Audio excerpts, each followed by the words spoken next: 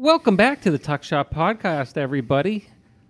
Fall 24-25 academic year term has begun. We're 1 week in, as usual. I'm joined by David.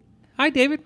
How was your summer? It was not long enough. I think everybody expects you to say, right? We were here a lot doing things. So we got a whole bunch of schedule for stuff. But we are excited to be back for our second year of, it's not 1 year that we've done episodes, but that'll be in October. But we have, this is our second academic year doing the work. We have had move in, got that handled, and got kids in class and having kind of fun. It's good to have people back on campus. It is. It is. Life again. Pretty much. It's so interesting to me how always that changes. Do you remember your move-in, your freshman year from fall? Your first year, because you did your freshman year. Yeah, I moved in January. You moved in January. So forgettable but unforgettable, as you can imagine, Was it bad weather-wise? Or? It was icicles. It was cold. It was and you came in January, so nobody even knew you were here. You kind of just slid in with the group. Crossed the border, in the middle of the night.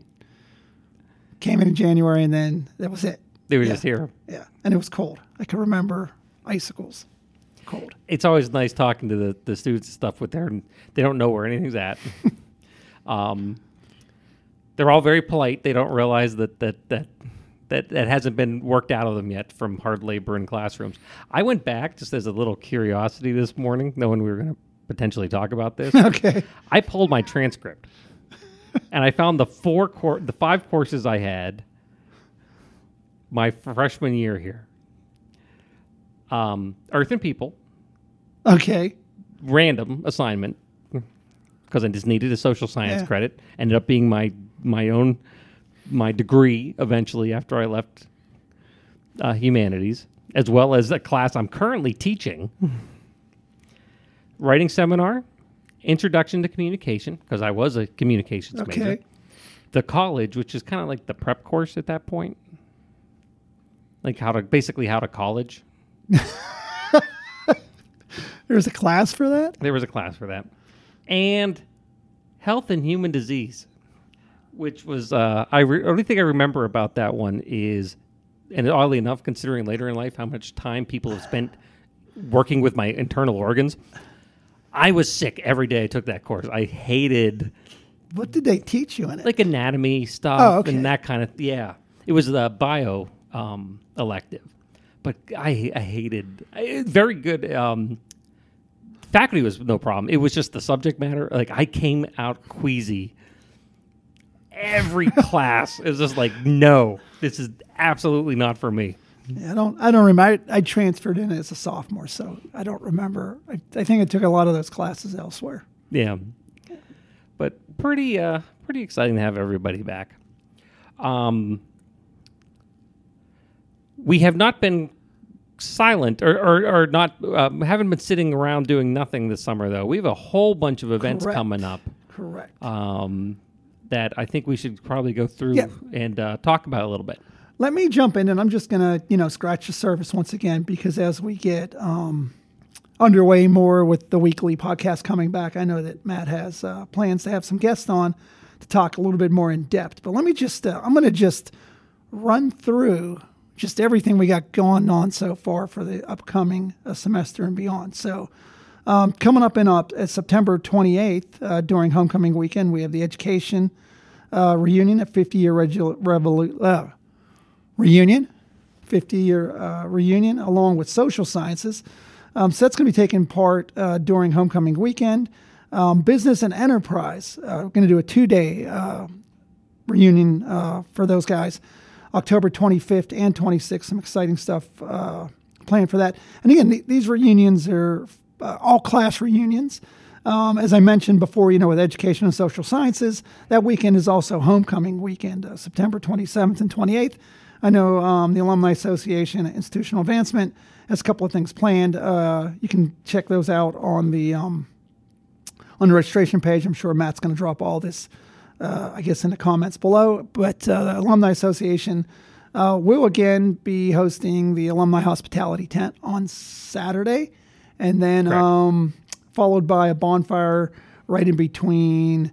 I think it's probably hospitality, bonfire, fireworks, I believe. Somewhere in that order, Yeah, somewhere along those There's orders. a lot of really neat events that Student Life has been working on, including there are going to be music, the coordinations that evening as well. They have a kind of like a carnival kind of thing going on in the afternoon. So in theory, if you're an education or social science alum, you can come out for the reunion and stay through the bonfire and the fireworks. I'll spend all day on campus. We'll also be doing tours associated with both of those reunions. Correct. There are some fees involved, so we ask that you register. Even if you're, planning on stopping at the bonfire or stopping, especially, at the hospitality tent, registration is not required for either of those events, but we ask that you do register for the hospitality tent so we kind of have an idea if we're going to see 50 people or 5 people or 500 people. It will be a cash bar, and there'll be snacks, food, that kind of stuff. We'll be carded, so bring an ID. But it's a neat opportunity to just kind of come and hang out, as Matt said, throughout the entire day.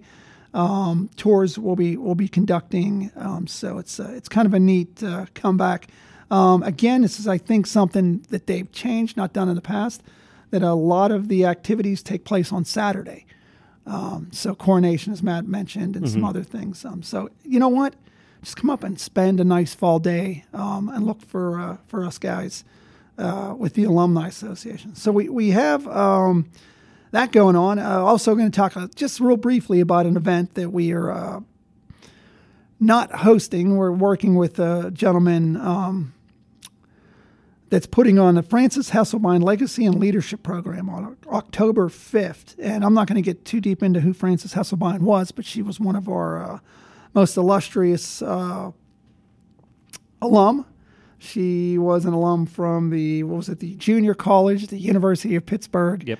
That was down in town. So she went on to, one of her biggest claims to fame is she went on to run the Girl Scouts, the national organization. They'll be releasing a documentary of her life at that event. Also be food and some breakout sessions, that kind of thing. So I'm not going to get too much into that. If we're going to throw it down to next year, kind of a couple of things I just want to go over real quick. The Lady Cats basketball program hits 50 years, 50 seasons this season. We've got a couple of things we're planning. And again, keep an eye on these on our LinkedIn and on our Facebook page. October 30th, which is Halloween, middle of the week, we'll be traveling. Lady Cats will travel to the Pete in Oakland for the Lady Cats to play the Panthers. We did this with the men's basketball team last year. Very successful event, had about 125 alums show up. This will be on October 30th. There will be tickets, free tickets, limited tickets to alum. Wait, real quick. When's the game? October 30th. Wednesday. Yeah. Okay. Halloween's the Thursday. Okay, I'm sorry. I was off by 1 day. I know it was very close. I didn't want anyone to get confused. Yeah. So the day before Halloween, believe that. Come and see the Lady Cats. So yeah, and keep an eye out, like I said, on our social media platforms. We will have an amount of limited tickets. Like I said, we did about 100 last time. We're about doing the same. Then on November 23rd, we're going to do a celebration of 50 seasons, a game at noon, and then a dinner afterwards. Again, keep an eye out for that kind of stuff. One last thing I do want to talk about, it's going to throw us way into spring. May 30th, 31st, we are planning a WUPJ TV, radio / advocate / programming board reunion. Again, we just started getting a group together to start planning that. That's going to be another 2-day deal where you can stay overnight here on campus. Keep an eye out for that, again, on our social media platforms. If any of these events interest you and you'd like to get more involved as far as the planning side, give me a ring, 814-269-2081 or DGJ, the number 7 at pitt.edu. We'd love to have you help organize or get involved on the opposite side. I think there's some really cool events. I already registered for social science since it's my division, and I've been very grateful for the business folks to let me help contribute since I'm still employed by the business division. But there's some really cool stuff. I think the standout, the two day business in October. If you're business and enterprise, again, you may be thinking, oh, I'm social science. Remember, the divisions became independent, so we're doing two separate for business and enterprise folks. That would be the business degrees, the accounting, the finance, the marketing, and then social science, geography, political science. That's the one in September. Business in October. There's also going to be part of that on that Friday of the 2-day event, a series of speakers and sessions that should count towards CPE. Yes. Yeah. That's it. David's correctly laughing. I keep confusing and mispronouncing it, CPE with CTE, which is the horrible condition people suffer, football players and stuff. So CPE, that would be available in all kind of different concepts, from marketing to digital safety to AI, and we're still building those. But all three of those reunions are going to be really cool. I had a chance to sit down with Jim Ditmore from the Francis Hesselbein thing the other day, and he's very, very passionate. So hopefully his passion is a good indicator of a really cool event. So there's lots going on here at UPJ for you to come and engage with. And like David said, I will have links to all of these things in the description of the podcast here. So it'll be right down below in your podcatcher of choice. And again, I know these are kind of what we have planned on the slate for the upcoming year. But let's say that, and I say this every time that I'm on, if you are an organization out there or a group of friends or somebody that wants to get together and do a reunion or come for some tours, give us a call here. We'd be more than happy to help plan that. I know we there's so many different organizations. Even if it was, I don't know that everyone that lived in Briar or everyone that lived in Hawthorne or whatever, and they want to get together. Or give me a ring. We'll custom design something, even if it's just a tour of campus. Be more than happy to come up and do that, or even if you want to get more intense. It's been a while since we've actually had a group that just said, hey, we want to just come and tour campus, and we're glad to. If you say, hey, there's 6 or 8 of us who want to come and see the grounds and the old the buildings and where we used to hang out, all the old hangouts.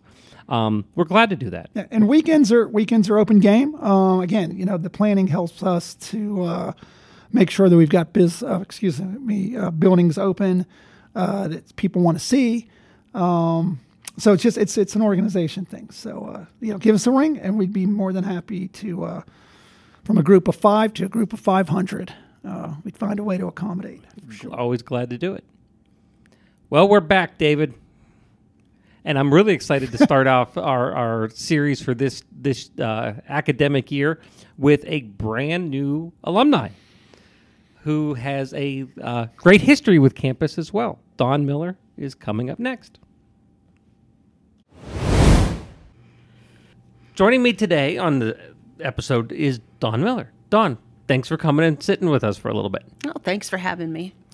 What year did you graduate? You're an alum. What year did you graduate? 2024. 24. So actually, it just was at your graduation a couple months ago. Yeah, April 27th. What do you do now, though? I am a secretary to the Vice President of Academic Affairs right here at UPJ. So you attended school while you worked here? Absolutely, yes. And you did that for the whole time? I started back about 2009. And so you worked through all those years doing, how does that process work? Talk to us, because we've talked to alumni who've returned and done full-time or part-time. You did one class at a time while you were working. 1 or 2. Eventually, I moved to 2 a term. But started out in the business program, got my business certificate, took a little break for personal reasons, and then pushed through and got my bachelor's degree. But you didn't get it in business, did you? No, I didn't. What did you end up getting your degree? English literature. Why English literature? Well, I'll tell you what. It got to the point where my oldest son had his first child, and I thought, I am a grandmother now, and if I'm not going to do something that I enjoy, it was time for me to do something that I enjoy. I guess I should have said it that way. What makes you enjoy it? Because the humanities, I'd have to go back and look at the list, but you might be our first humanities alum. Oh, okay. That did literature. as an example? Well, to be honest with you, if it wasn't literature, it would have been history. I Okay. am a huge history nerd, and I find literature to be fascinating because these folks were either writing about history or they were writing something that influenced history. So anytime I would read a book, it would send me down a rabbit hole in one direction or another with history. So it kind of gives you the best of both worlds, I think.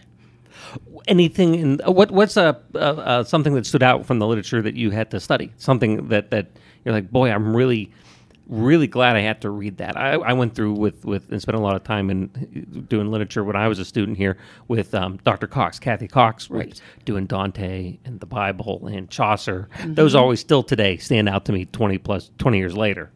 Absolutely everything I read did that to me. I mean, I guess that's where the geek in me comes in, right? So everything from Frederick Douglass, which I found fascinating, to reading about the Nigerian and Biafran War and that horrific situation that they went through there, to, my favorite, which would be sort of that 18th century English classics. But, I'm a huge fan of like Jane Austen and Regency and all that kind of stuff. So, literature just brings out, it's the world, it's what those people saw. It's what they were experiencing, or maybe what they hoped for, and that's another good point. You actually ended up being recognized at the Academics Award ceremony multiple times. For one, because you put it together. Yeah, in your did. employment role here. Right. And then also for your work in humanities. Let's talk about the award from the humanities side first. Okay. What did you win? What did you win and why did you win it? Well, I was college scholar in English literature, which was kind of fun. It was, and then from the perspective of working it was interesting because it was kind of hard to shift gears, because I'm kind of like looking around, making sure everybody's sitting where they're supposed to be, making sure, I was very frustrated. If you go back to the honors convocation, which was another event that I planned, and I'm sitting there and I'm frustrated that all the faculty are too squished together and they looked uncomfortable, and I'm like making mental notes about how we need to fix this next year. So it's very hard to enjoy getting an award when you're critiquing the event. Yeah. So, it kind of it's like a double-edged sword, I guess. We were it was a good event. But it was very, very nice to see you recognized for your academic work Thank you. there. Yes. As well. That doesn't it has to be very rewarding to have a passion about that and other people see that passion. Oh, thank you. You also, in that position, had to, for those who don't know the story and don't know the background, you were relatively new in that role in working at the for the academic VP level. Absolutely. My last year of school and the past year of work were just insane. We had a cohort of women, wonderful women, and they all retired together. That's what happens. So the summer before my last year of school, we had 3 retirements. I was working in 4 offices. People were laughing, instead of "Where's Waldo?" it was "Where's Dawn?" I'm all over the place. And then when we brought some women in to replace, to take place in those roles, and they're fantastic people. I already love them, but they needed trained. So now I'm training 3 people. I'm in an office that I have no idea what I'm doing. There's a learning curve there. So add that to your last semester of school. I'm in my senior seminar. I'm writing my final paper. They asked me to present it at the I'm involved in a honor society, and they asked me to present that when they awarded that honor to the new group of students. So I had a lot on my plate that year. I don't know how I got through it, to be honest. One of those cases you look back and you say, how did I do all this? It was so fast you didn't realize you should be scared. Actually, I was terrified the whole time. I really was, but I didn't fall apart. Because you actually were with us in social science for about 7 minutes? 7 minutes, but actually I was behind the scenes doing social science work well into October because that's when Nadia came on board. That's right. So yeah. I was sitting up in Blackington, but I was still answering all of your emails and doing work for you behind the scenes. Yeah, you had quite a year. Yeah, I had quite a year. Yes, I did. But it seemed to have worked out well. Yes, it did. Yeah. What drew you here? So you decided to timeline wise. You started working here before you began classes here. Yes, I've been here 17 years. That's what I thought. Okay. What drew you here originally? What made you think I want to go work at campus? I've actually tried twice to get into the UPJ. It was always somewhere that I wanted to work. I worked for CTC first, and I enjoyed my work there. And then, life had other plans for me for a few years. I tried to get on campus. The first time it didn't work out. My father was a professor here years ago, so I was familiar. Chuck Hinderleiter was actually the one that hired me for natural sciences. So when that's right, you would have come in right after Nancy left. Absolutely, no. Nancy and I worked together. Okay, you worked with. Yeah, okay. I worked with Nancy for years. So basically, when that door opened, I ran because I really wanted to be here. Over that time, did anything change perspective-wise being an employee than a student? You see things a little different? Absolutely. I think that being a student made me a better employee for sure, especially because I spent, about 15 and a half years, 16 years in the divisions. And when you're a student, you really begin to appreciate what students are going through.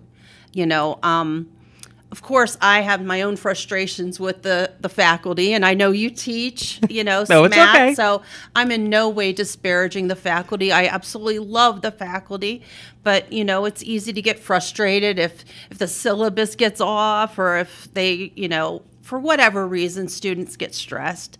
But when you're actually in their shoes, when you're in that classroom, you tend to have maybe a little more empathy because you know what they're going through.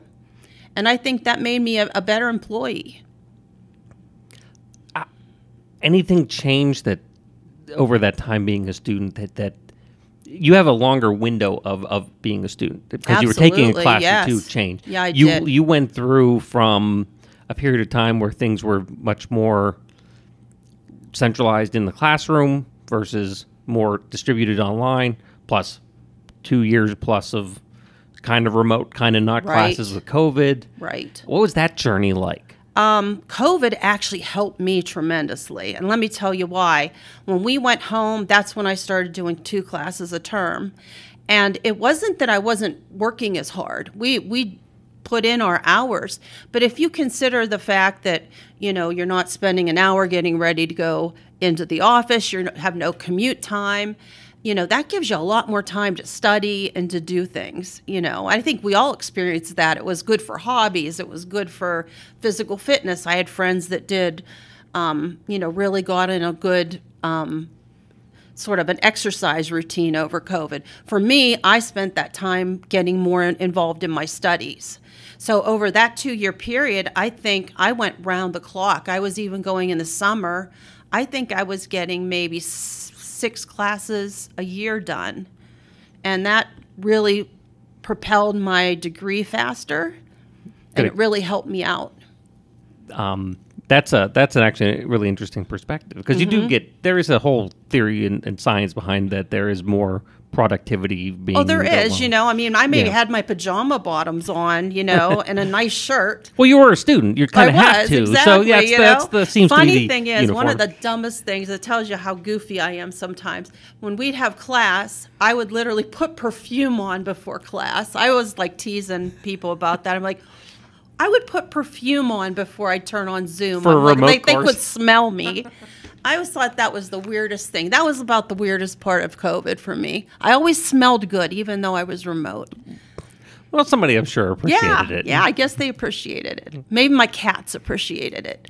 Nice.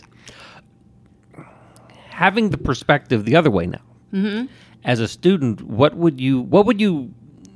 did you ever have a chance to, or would you tell students to help them understand more of how things happen behind the scenes that they don't necessarily see, to work better with faculty, with staff, with how offices work? Oh, that's a great question. I think, well, there's two things that I would tell them. First of all, they need to be proactive and diligent and take ownership. I am all for hand-holding, and taking care of kids. And I know we pride ourselves in that here, that we're a one-on-one kind of school. We take care of our students. We don't just throw them out, into the wild and expect them to figure things out. But when push comes to shove, we have to take ownership of our own success. And I'm finding students, and I've seen a wide range of students now. I was the students that graduated the first year I taught here, gosh, they would be almost 40 years old now. So that's a lot, The students today, they don't take ownership in the sense that they don't stay diligent with what they need. They kind of give up too soon. So I would just, tell a student, hey, this is your life. This is important. Keep at it until you get the help you need. Ask the next person. You're worth it. So you wrap everything up. You get to participate in graduation, not just as a member of staff, but now as an actual graduate. You get to walk across the stage. We were there. We saw you. Classes are back. Do you miss the idea that as you're getting ready here, we're getting term to start, that you're not going to be sitting in the class? That is gonna. I said to my husband, I think on August 26th, that's when it's going to hit me that I graduated, because I'm in summer now, and I haven't always gone to class over the summer. For everyone who's online, we're pre-recording here just a couple days before the term I'm in the summer start. here. So I think when August 26th hits, and I don't have my new notebooks and my pens, that's another way I'm a geek. And I think that's why I love office work. I've always been I always like my papers and my notebooks and my, and I'm not going to have that. Am I going to miss it? I think I might, I might miss it just a little bit. Do you think you'll miss it enough to come back and do another one? Another degree here? I don't know. I was thinking about going on for school. Haven't quite decided yet. See how much you miss it when, we'll when the term see. starts. Yeah. I'll tell you what, I have enough work in the office that I'm at that I really don't need extra stress at the moment.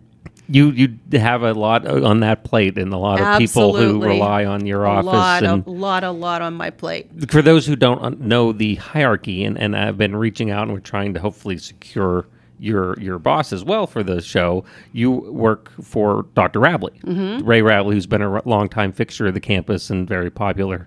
So we're trying to get him on the show too. Talk about his new role. I'll try. I'll put in the good word for you. He said he would, so I'm sure he would. I'll just put you on his schedule then. Oh, yeah, there you go. He just doesn't know where he's going to a meeting. I'm in charge of his calendar. Oh, this is why you're the best. There you go. Dawn, congratulations again on your so degree much. and the hard work. Thank we you so appreciate much. it. And welcome to the ranks of the alumni. Well, thank you. I am very proud to be here. The Tuck Shop podcast is recorded live on the University of Pittsburgh at Johnstown campus. Update your contact information with us by visiting johnstown.pitt.edu/alumni. Connect with us online via Facebook and LinkedIn, or consider donating to the university at give2, that's GIVETO.pitt.edu/GiveUPJ.